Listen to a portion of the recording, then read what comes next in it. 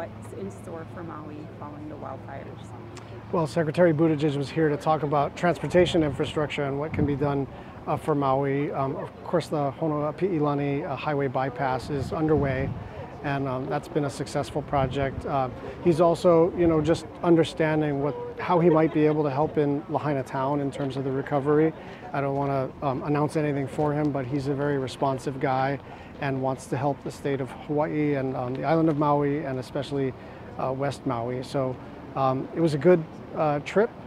I got an update from the Army Corps, and I was really happy to know that they feel that they are on track with clearing all of the individual residential properties on time to allow people to move back when they feel comfortable and to start to rebuild.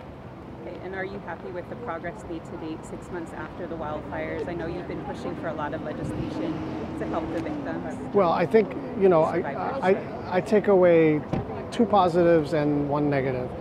First, I think it's really great that the Army Corps is going to finish clearing those properties within the 12-month deadline that they had originally set. Second, the school is going to be completed and will be open on April 1st, which is really an incredible time frame to rebuild an entire elementary school.